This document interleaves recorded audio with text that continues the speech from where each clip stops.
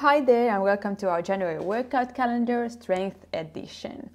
So as you can see here, we have 15 workouts throughout the month and all of them are strength focused. Okay, so what you need to participate in this workout calendar, most of these workouts are no equipment workouts, but there are also workouts with resistance band and dumbbells. Now if you don't have dumbbells, you could use a kettlebell or some other weights that you might have around the house. How does this workout calendar work? This workout calendar is a playlist on my YouTube channel, and this intro video is the first video of that whole playlist. If you're new to playlists on YouTube, don't worry about it, it's pretty simple. You just have a series of videos in an order and you can just watch them in a row. That's the point. So I have put these videos for you in the right order, and all you need to do is just follow along.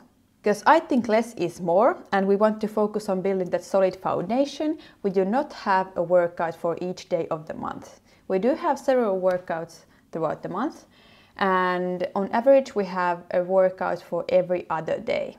In the workout calendar we have some new workouts and some old workouts.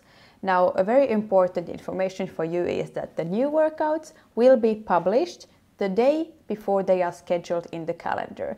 So if you go now and try to find them, you won't find them. I have put them in the playlist, but you won't be able to see them because they are not published yet. Okay?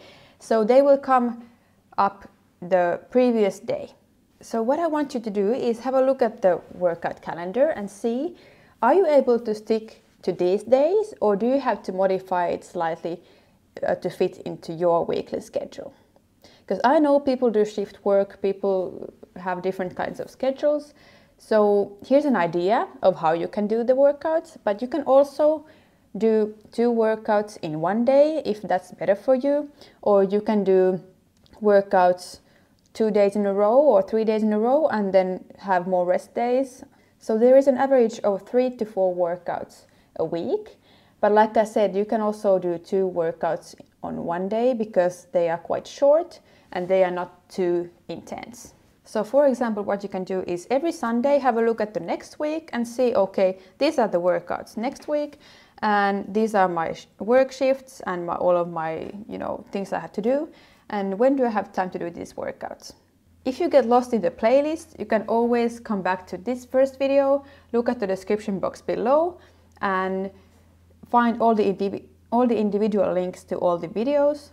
So if you have, like, let's say day 6 and you're like, oh, I can't remember which workout I was going to do, you can go to the description box below and find the right workout. I think we're all set now, so let's get started. And if you have any questions, please ask me in the comments down below, and you can always come back to this description box for all the details and infos. And you can also comment on any video or ask me anything under any video and I will answer you. See you on the next workout video. Bye bye!